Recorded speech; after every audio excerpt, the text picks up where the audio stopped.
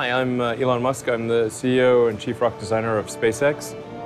What we do here is we build rockets and spacecraft. Long term, we hope to be the company that really helps make life multi-planetary by transporting people and cargo to Mars.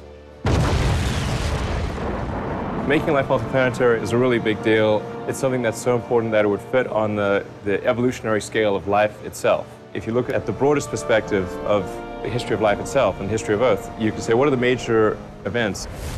Obviously, single-celled life, multi-cellular life, differentiation of plants and animals, life going from the oceans to land, mammals, consciousness.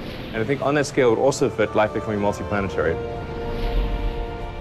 If there's something that's important enough to fit on the scale of life itself, then it deserves at least a little bit of our resources. I think that's a more exciting, inspiring future than one where we just stay on Earth until some extinction event comes along.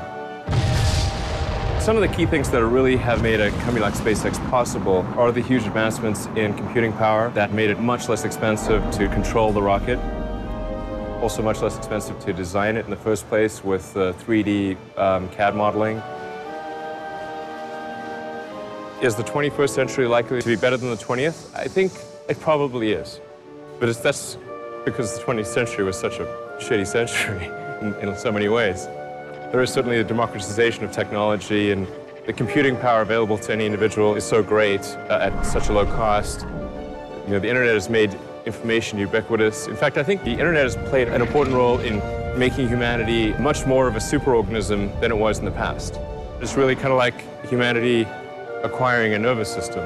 You know, it's like before the internet, we used to be like kind of individual cells communicating by osmosis, like a primitive multi-cellular creature. And then the internet, it was like we became a much more sophisticated creature because now any individual cell has access to all of the information of humanity.